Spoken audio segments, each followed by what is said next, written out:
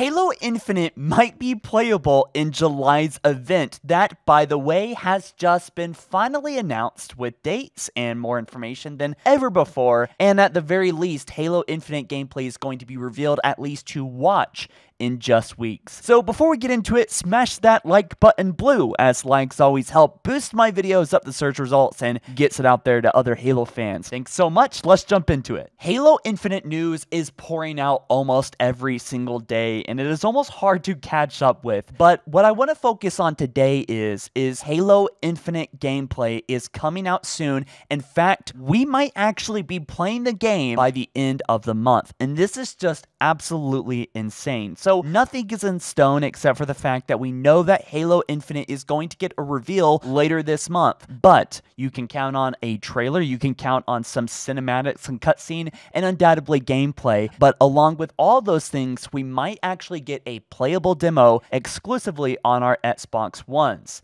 So up until now, we have thought of July as the July event. Sometime this month, there was going to be a reveal. And until lately, we really hadn't known exactly when the event was going to happen. You know, with the canceled E3 2020 event, Microsoft and other companies have had to figure out a way to create a big, epic event that will attract attention across the world in a way without having E3 to kind of be there, already established. So Microsoft has created the event called the Summer Game Fest demo event, and it is coming July 21st on a Tuesday and will be going on until July 27th, landing on a Monday. Now, I have overestimated what we would get from 343 quite a few times in the past before. Like, we expected news to be in May, and we got a bunch of third-party games, and I suggested, well, most likely June, right? Nothing in June. But unlike those times before, we actually got a confirmation about a month ago that this event would have a Halo Infinite reveal, and that, by the way, probably include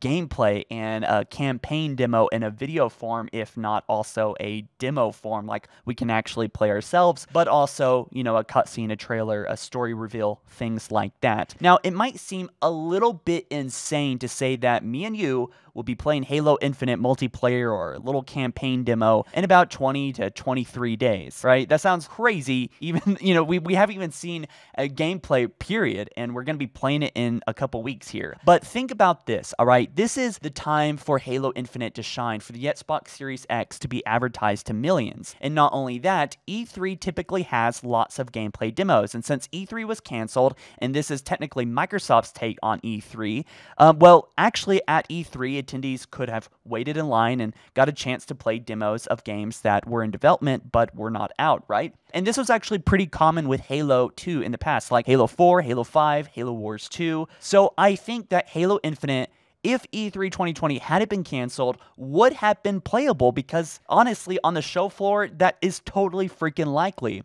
So I don't think it's outworldly that a demo will be accessible to everyone here in the near future. But since there's no exhibit or game floor, or E3 never happened, I think that Xbox, as they confirmed in this post, bringing 60 brand new game demos, games that haven't been released yet, right, to actually be playable at home on your Xbox One for free, and will be accessible via the dashboard. Again, I think all of this is pretty unlikely, and yet here we are. But with a Halo Infinite demo, I think we would finally get a sense of what game we're actually buying and investing into, and right around now would be a good time for 343 to make any updates or changes to the multiplayer, taking in that feedback from the community. So yeah, and keep in mind, we already know that there are flights that have been confirmed for Halo Infinite a long time ago, although we don't know when, and later this month might actually be the when.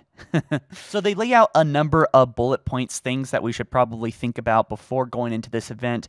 And the first bullet point talks about how these game demos are not typical, and I would say none of this is typical. It's pretty bizarre, and I can't even believe that this is happening. But they say usually in demos and the Xbox Game Channel are created after the game is completed or nearly completed and represent the final version. But many of these game demos are early, and some are for games that won't be out for a long time. They also remind us they've never done this before. So we, the public, will be able to play these games for free before release for a limited time, for a few days, and some of these game releases are not going to be nearly done, right? So it's just something we should acknowledge that they are deeply work in progress, and that'll include Halo if it's included into this bunch of game demos. Although we have no solid confirmation, I would say it is fairly likely for Halo Infinite to be included in this event of 60 games, and they even said by the end of it that up to 75 to 100 games will be here when the dust settles, and they will announce a full list tier closer to July 21st, which is the beginning of the event. That means that they are going to post a long list of all the games that are going to be present, and if Halo is there, freaking awesome. If it's not the end of the world, but it would be really nice to play Halo Infinite already, right? In response to Real Life Spartan sharing a reaction to the 2019 trailer last year, Sketch, a community manager at 343, reacted with, "I'm ready," at least indicating a reveal, which, again, has already been confirmed on Halo Waypoint, but I'm getting more hyped when I see stuff like this, and it's pushing me towards a potential gameplay event. Sketch also responded to Kevin Cool asking when he should be ready. "Some of us need to take that day off from work," in which Sketch responded, "It's not my news to share, but stay tuned. Our Xbox friends will surely let you know in time to plan accordingly." So in the past, it's been about 7 days beforehand they announced the event. At least that's what happened in the May 2020 event.